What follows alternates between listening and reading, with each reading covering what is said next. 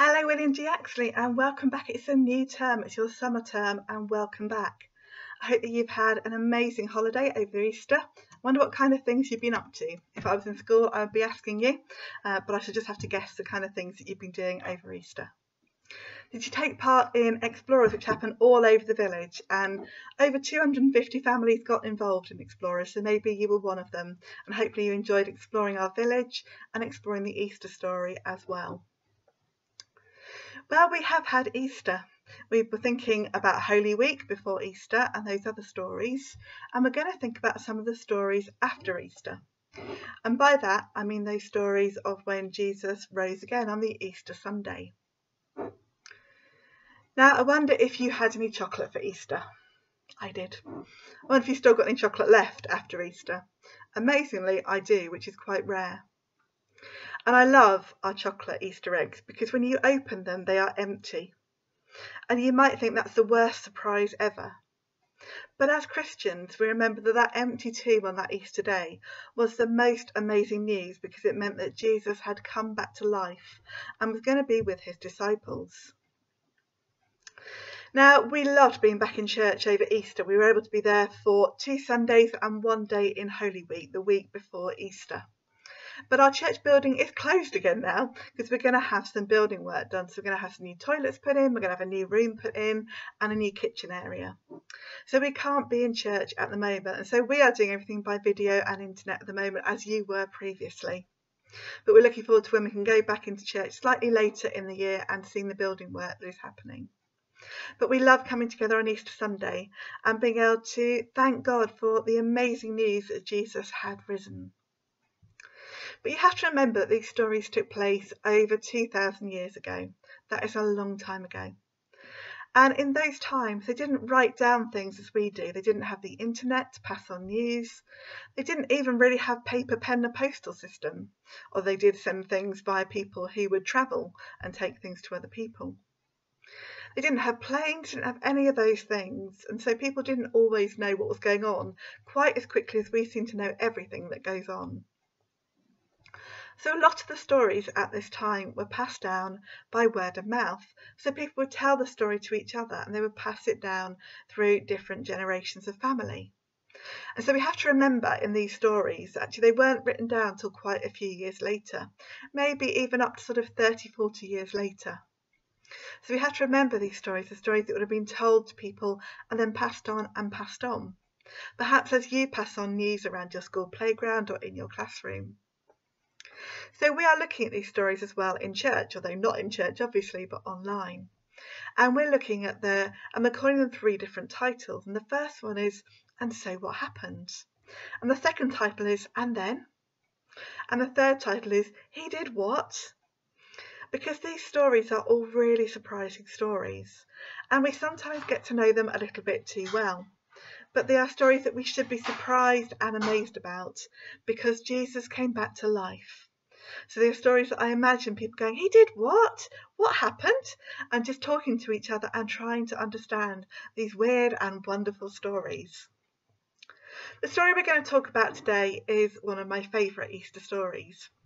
And it happens probably either the same day as Jesus came back to life or the next day. And it happened as people were walking and talking together. Now, I don't know if you like walking. Perhaps you love going for a walk. Perhaps you really enjoyed the Explorer Trail if you took part in it. I go through times when I'm not too keen on walking and others where I really like to walk. At the moment, I really love to walk around our village. I try and get my 10,000 steps in if I can. And I've told you before, I've done some really long charity walks and 20-mile plus walks, but I'm not quite that fit anymore. But I've been for a walk this morning with a lady from our church, because that's one way that I can meet with people, is walk with them and talk with them. So I wonder what kind of footwear you put on if you're going for a walk.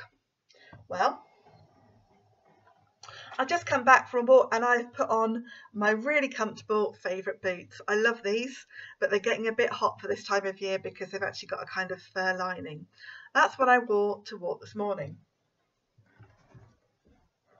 I wonder if you'd walk in a sandal. Would you walk in that? Some people do, and they walk in flip-flops. I cannot do that. I can only wear this kind of thing if I need to wear a dress or something like that for an event.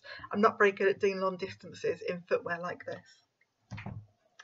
There's other footwear. These I love because they are sparkly. I don't know if you can see that well on camera, but they're not that comfortable for wear for any long period, but they're quite sparkly. I also, and I'm going to have to reach down at this point because I put them down because they're still quite muddy. I also have some proper walking shoes, and I have walking boots, which are a bit more sturdy than these. I have had these for a good few years, and I might possibly, looking at the bottom of them, need to get some new ones because when I walk quite a long way sometimes. But I had to put them on the floor because they are still covered in mud from the last walk that I did. And so when we do any kind of walk, we might plan and prepare. We might think about what footwear do we put on, what do we need to do depending on what we're going to be on. So if we're on pavement, it's different to if we're going through a field or through grass or up a hill. Not that there are many hills around here, but we have to think about preparing, to think about getting ready. We might need to take some things with us. If we're going a long walk, do we need to take some food with us? Do we need to take a drink with us? Will we need anything else? So we plan and prepare when we're doing any kind of long walk. Well, today I've just walked around the village with a lady, and it's a beautiful sunny day. It's been lovely to walk and talk with her. And these friends that we're going to talk about today in this story from Luke, I don't know how much preparation they did. I don't think they did very much, because what they did is they walked back from Jerusalem back to their home in a place called Emmaus. And this story is best known as the Emmaus Road story, and I love this story so much. And they'd just seen all the events that had gone on in Jerusalem. So they had seen on that Maundy Thursday, they'd heard about that supper that Jesus had taken with his friends, when he took the bread and he took the wine and he shared that with his friends. That's what happened on Maundy Thursday. And then after Maundy Thursday, we have Good Friday. And on Good Friday, we remember that Jesus died on the cross because he loves each one of us. So that's what we remember on Good Friday. And we remember that Jesus was buried by a friend in a tomb.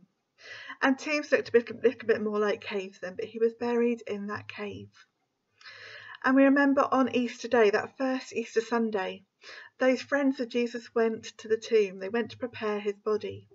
But what they found was just some strips of cloth there, and Jesus was alive and he met with his disciples. Now, what would you be thinking at this point? I think I would be trying to make sense of all that had happened. I'd be trying to kind of work out what had happened and why it happened and had it actually happened. Because the two people in the story today, we don't know they'd actually seen Jesus come back to life. But they are walking and talking. So they're walking from Jerusalem where everything happened, and they're walking to Emmaus. It's a distance of about 7 miles. So it would be like walking to Peterborough, basically, for us from Yaxley. So walk to Peterborough. So we might want to pack some things like a drink if we were going. But these two friends, they're not named as being the disciples. Remember the 12 disciples? And by this point, there are only 11 disciples because Judas has left them, because Judas betrayed Jesus. And so there are these 11 disciples, but we're not told that these are 2 of those. We know that one of them is called Clopas, but we don't know what the other is called. And they're walking this road. Now remember, roads then would have been dusty dirt tracks. It wouldn't be nicely tarmacked. And they were walking and talking and just trying to make sense. And I wonder when things happen to you, do you just try to talk to your friends and just try to make sense of what has happened? That's what I do. I pick up the phone to a friend and I talk over what's happened with them and try and make sense of it. So the story tells that they were walking, they were talking to each other about what had happened, about the fact that Jesus had died on the cross, about this news that he had now been resurrected and was alive again, and they were just trying to make sense of it. Now suddenly, into this walk came another person. Now if you've walked on the fens or walked around Yaxley, you'll pass people all the time. But this person just suddenly came amongst them and asked them what were they talking about. And so they start to explain to this person that all that had happened in Jerusalem, the events of the Maundy Thursday, the Good Friday, and the news that Jesus had risen. And this person walks with them and listened for a little while and asked them some questions. I wonder if you know who this person is. I think you might just know. But these two people don't know who this person is, and so they keep walking and talking. And eventually this person says to them, "Have you not understood all that you have been told and taught?" Now I think that would make me think quite hard if I was asked that question. And they reply that no, they don't understand. And so this person who is with them starts to teach them everything that has gone before. So if we think about the whole of our Bible, or those 66 books, they start to unpack and make sense and teach and tell about all those things that have happened. Those events in our Old Testament leading up to our New Testament and Jesus' life and his death and his resurrection. Well, these people who are with this person are so interested in what they're saying. And they walk the 7 miles in no time at all. It probably takes about 2.5 hours to do 7 miles down the roads that we have. And they suddenly find that they're coming to Emmaus, the place where they live, somewhere towards night time. It was getting dark. That person with them goes on to just carry on walking. But these two, Clopas and his friend, say, "Come and spend the night with us." And so the person goes into the house with them and they sit down to have a meal. Now let's think back to the meal that we know. Let's think back to that Maundy Thursday, to that bread and that wine that was shared. And so they set out a meal to have with this person as they listen to them teaching. And this person asks if they can say a prayer. And the friends say, yeah, that's absolutely fine. And so the person takes the food that is there, that is given to them. They say a prayer, they thank God for it. And then they break the bread.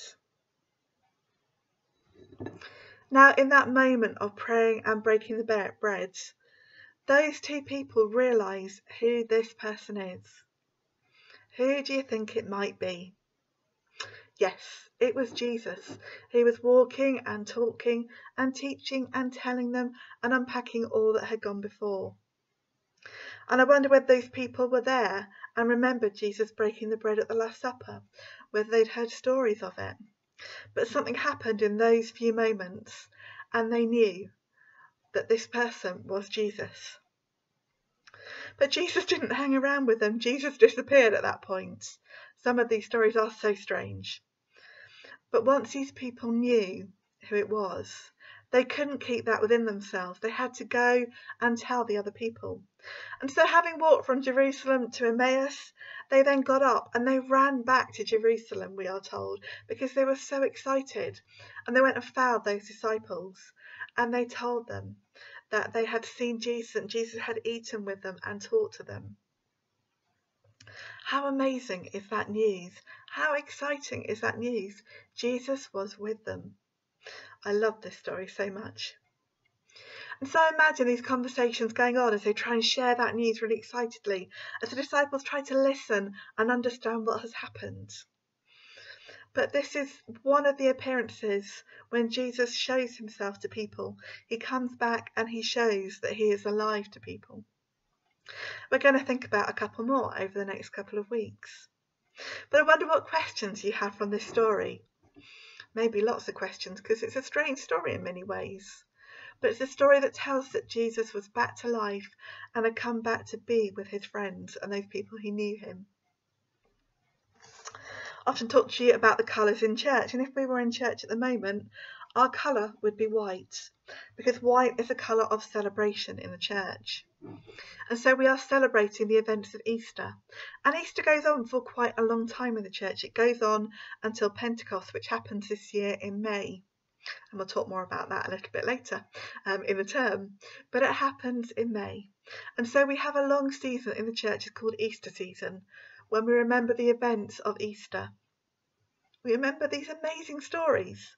And we remember that Jesus has come back to life. And so we're going to have a moment's quiet as you just maybe think about this story and reflect on maybe what it means for you today. It's a story that tells that Jesus is still with us today. So let's take a few moments of quiet and then I will pray.